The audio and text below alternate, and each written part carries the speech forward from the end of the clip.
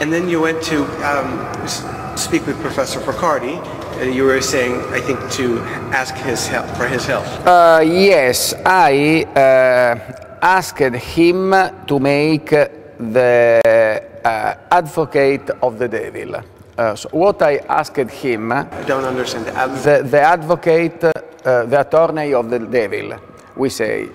Devil's advocate. Devil's advocate, exactly. Because I had to decide if to give to this issue the full time. So at that point, and it was the first time that I talked about, to anybody about this work. And I knew from the papers that he was working on LENR, and specifically he was working with nickel and hydrogen. And so I phoned him and I told him what I was doing, and I told him, I need somebody that I will pay your consulting to explain to me what is wrong in what I am doing. So you will explain to me where am I wrong, why this is not a strange output of energy, and you have to convince me because I am giving too many time to this issue, and at this point I have to decide if to abandon all I am doing and give all my time to this or not, because I am at a turning on that turning point beyond which you cannot do other things but that. It's like when you decide to make a profession. At that point, okay, this is my profession. So what did you show him, and what was his response? Okay. I met him, it was July of 2007. And I have given him my papers with the explication of what I did. Which papers? Not public papers, just the data sheets that I had collected in my experiments, not public papers. I never, as I repeat that I never made any publication, etc., etc. But I had my papers where I collected all the results of the experiments, etc. I explained to him the basic principle of my reactor, the principle of regarding the pressure, etc., etc. And his response? His response has been, if I remember, the same day he did not.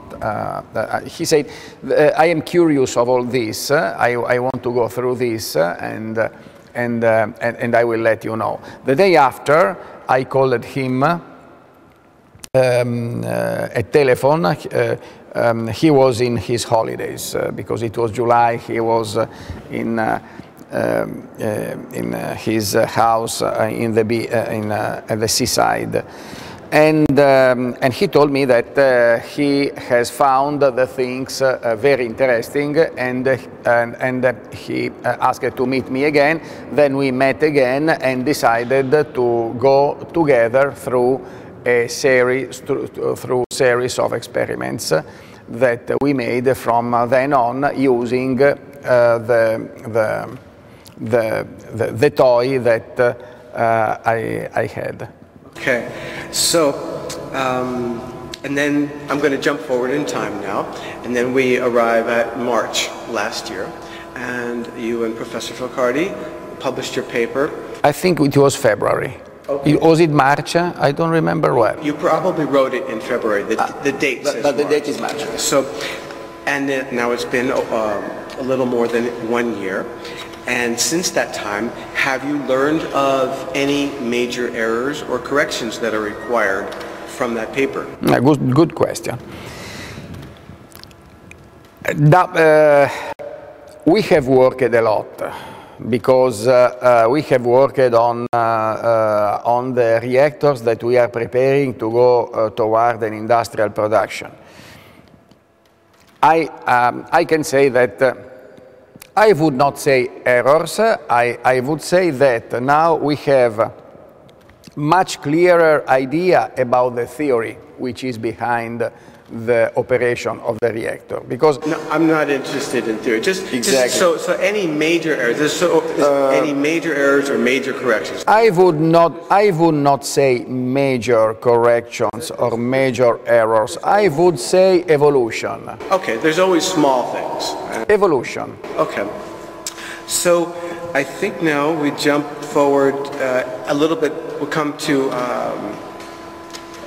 February and March of this year, and I've been, as you know, I've been reading carefully the reports from Levy, Bianchini, Essen-Kurlander, and Mats Lewin. So far, it looks like the most complete and clearest reports are actually from the journalist, Mats Lewin. Very, very clear report. Essen-Kurlander has a lot of clear data too. And in Levy's report, January 21, he said that the most likely source of error, possible error, he thought, was liquid in steam. And he said that there was only maybe 1 or 2% liquid in the steam. That's your recollection? This is what we measured also. The residual water in steam has been measured 1.7. The maximum amount that has been measured with the specific instruments has been 1.7% in weight. Weight, not volume, but weight. In weight. Okay.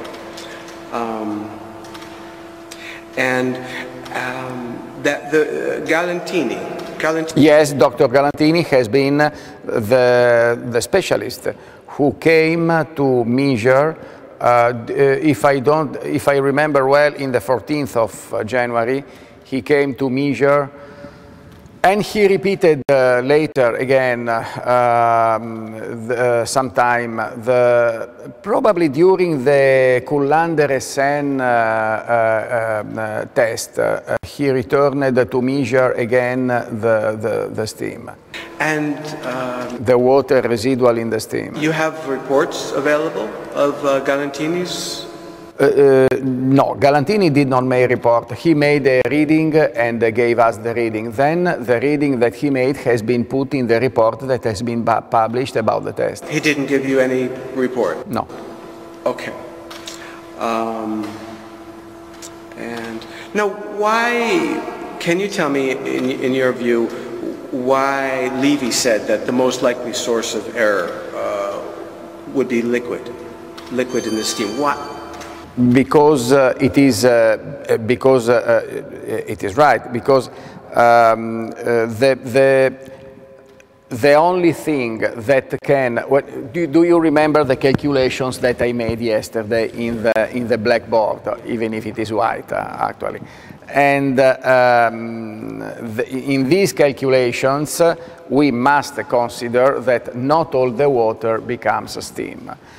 We know that from also from the manufacturers of boilers, etc., the maximum amount of water that you can have in the steam when you have a temperature of 100.1 Celsius degrees is 5%. This is the maximum possible water that you can have. We measured 1.7.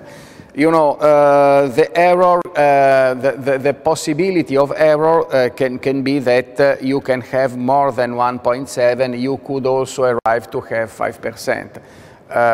This means that from the efficiency that we have calculated yesterday, which is, I remember to you, we said, if I can go to the no, you remember that we said that we have produced a 4,906 watt-hour per hour. If you want to be absolutely sure not to over-evaluate, you can just cut the 5%. So it's a linear relationship? Yes. So at that point, if you take off, yes, it's linear.